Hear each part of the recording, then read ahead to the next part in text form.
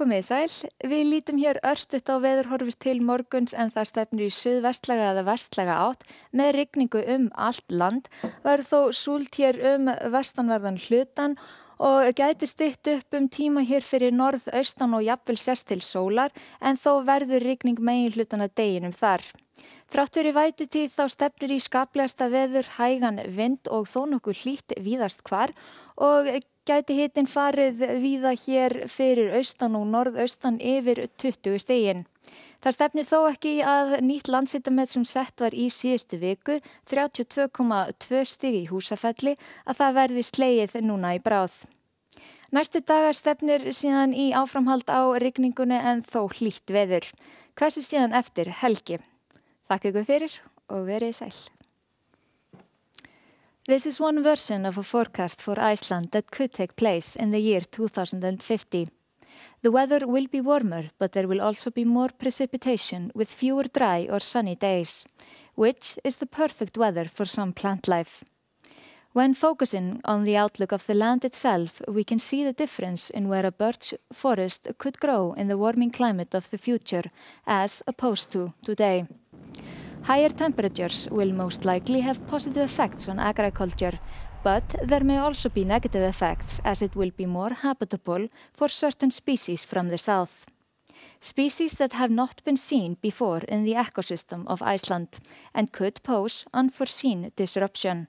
For example, birds and disease-bearing insects such as the castor bean tick, which has occasionally come here, but will likely flourish with warming temperatures and increasing forests.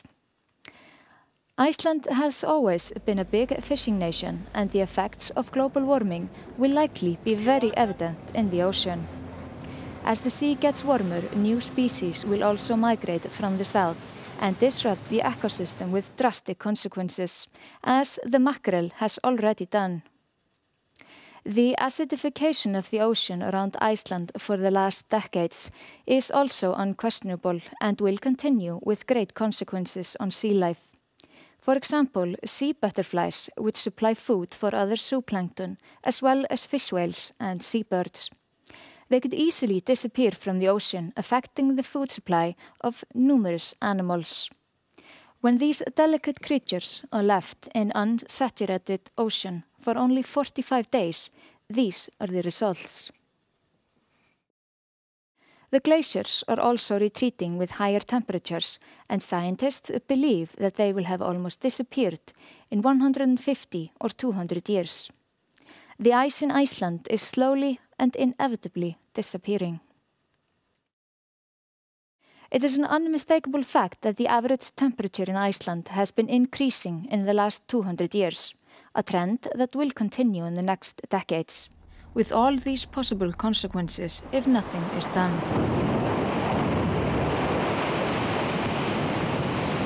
The future is full of uncertainties, but scientists believe there are drastic changes ahead for Iceland, both good and bad.